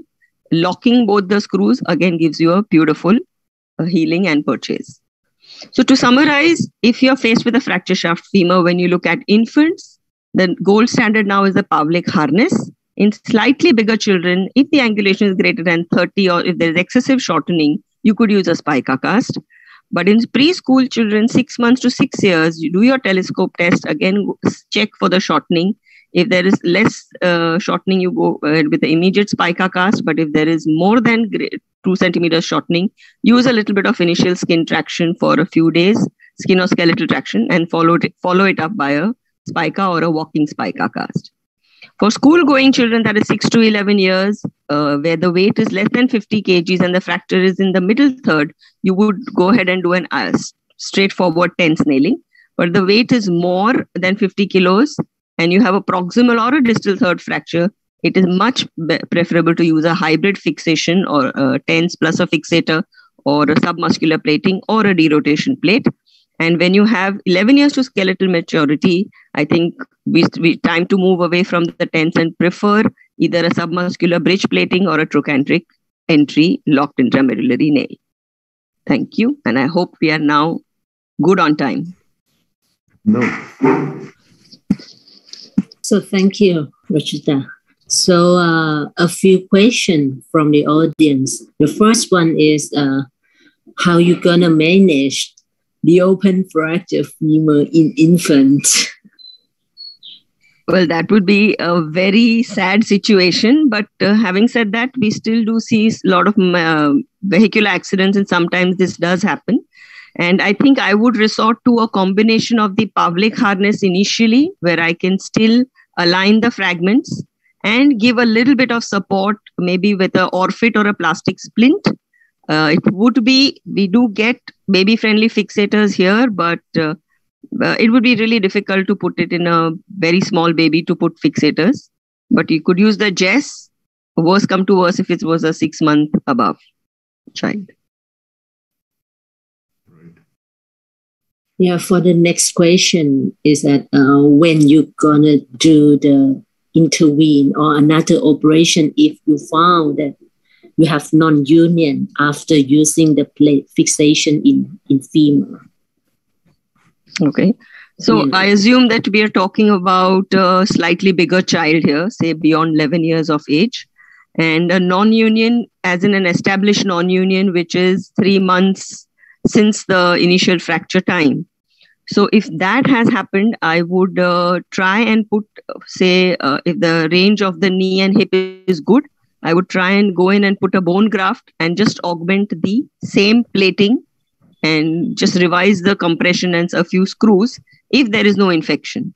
But if the non-union is because of the infection, then it's best to get all the implants out, scrape the entire non-union segment, look for sequestrum, get good bone to good bone contact, and use an X-fix to you can give compression even with an external fixator.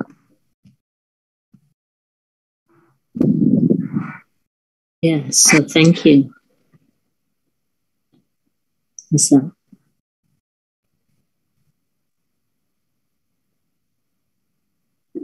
That's terrific. Thank you. Thank you very much to everyone. I have a few more questions for everyone just to keep the discussion going.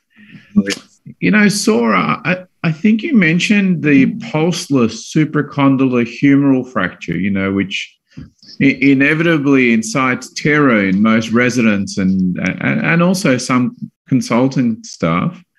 What's your approach to the pulseless displaced supracondylar fracture?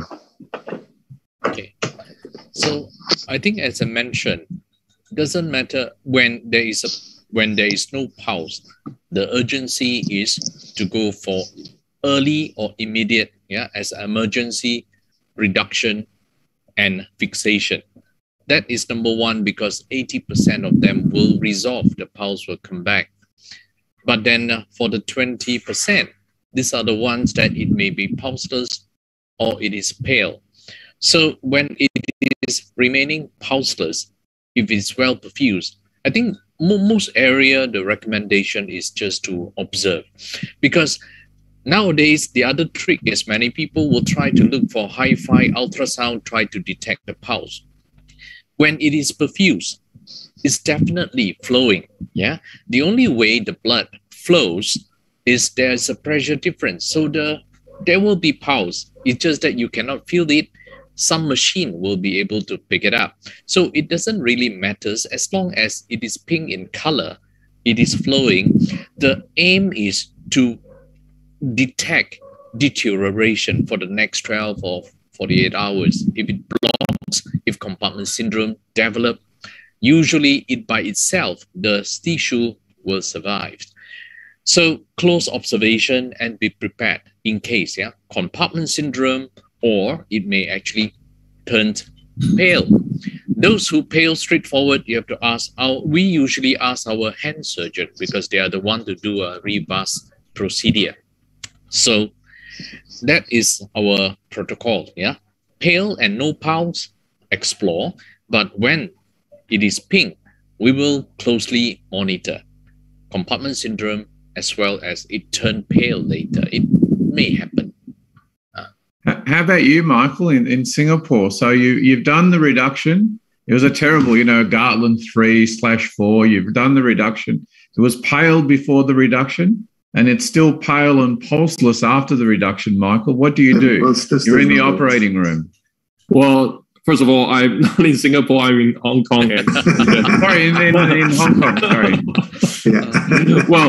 You're on my computer screen, but that's okay, Yeah. But anyway, if it's pale and pulseless, I will explore. But usually beforehand, I think it's the preparation. I usually warm up the patient, warm that limb, and make sure that we give it enough time, and then make sure that the fluid is given, and talk to the anesthetist. Everything is optimized. If still not possible, then probably we need to explore. We usually get the vascular surgeon to do it. And then we would do angiogram to check to see if the vessel is intact before we really cut it open. So I think that's what we do. Yeah. Would you do the angiogram before the exploration, Michael, or during the exploration? I would do if we don't have the vascular surgeon around, I would explore it myself. Yeah. Yeah, no, I agree. I think it's a difficult situation. Yeah. It's often an exam question for the residents. Yeah. And often it's a difficult scenario to handle as the attending, right? So yeah. And they got bombarded by Professor Marinis. I think if it's pale and pulseless, there's really no controversy. You have to explore it. If it's pink and pulseless, that's where the controversies arise. Yeah.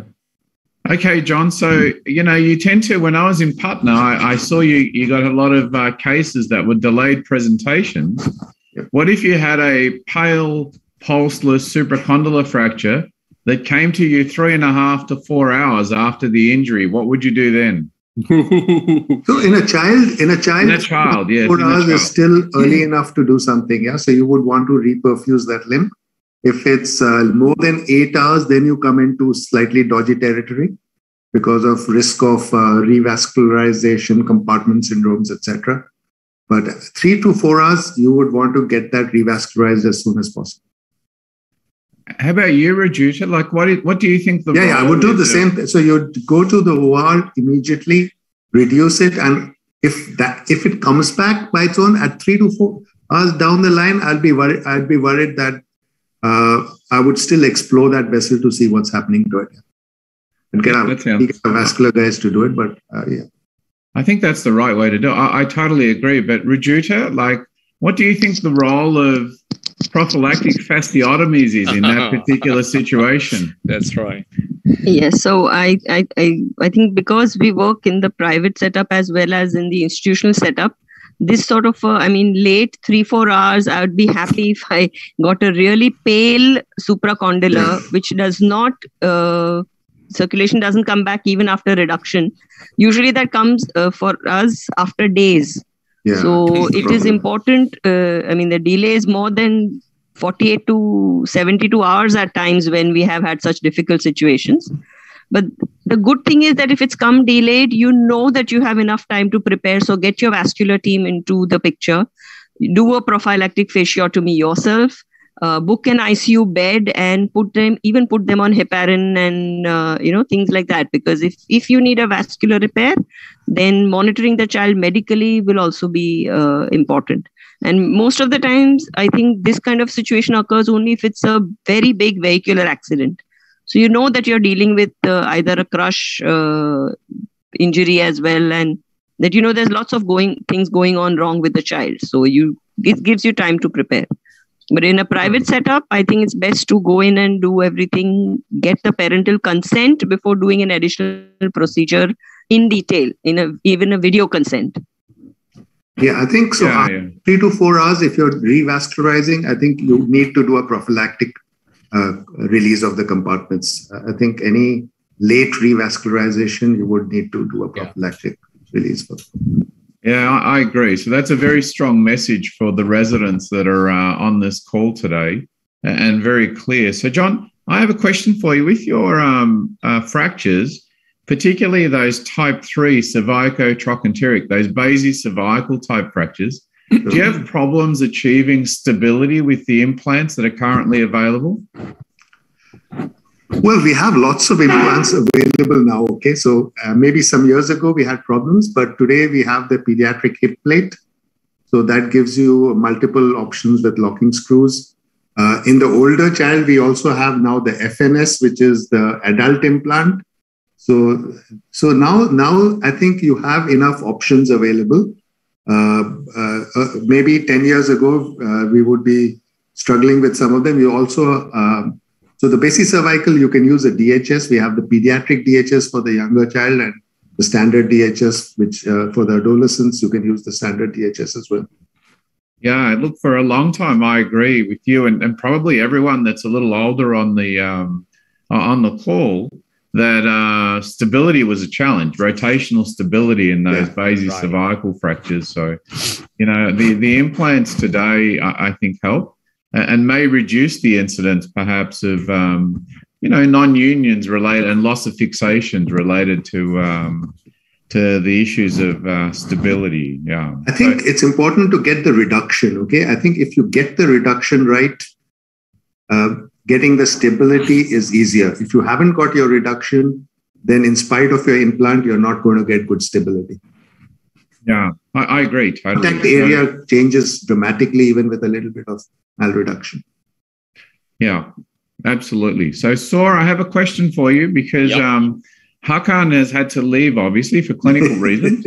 There's a great question in the chat, and the chat was, we bend those TENS nails and we twist them in order to provide some radial bowing and some tension through the interosseous membrane. Mm-hmm. How much bowing is enough and how much is not enough? Oh, I think those are just based on a guideline. In fact, I think forearm fracture TENS, we have not been doing too much. We usually say about 3 times the area, the actual expected bowing, to get it a bit more. I think it also depends on the displacement. Yeah, the torn soft tissue, the interosseous membrane, how the displacement is like, because these are the soft tissue that is going to resist all the correction. Yeah, so generally just like a 3 times diameter that you see the bowing diameter going to be from the proximal or distal. Just get it more bent because it'll straighten back. So no, not really a scientific value to refer to, unfortunately. All right, so you're in the operating room and you've put the wires in and the reduction is okay, but you keep twisting this TENS nail, but you can't reconstruct the radial bow. what do you do? And does your approach vary depending on the age of the child? I try to find out, is there anything resisting there? Of course, in fresh cases, quite often you are able to reduce them. Sometimes by molding in addition, when this thing happen, the soft tissue may be the culprit. I know that in longer will kill people who put a plaster cast on top of this.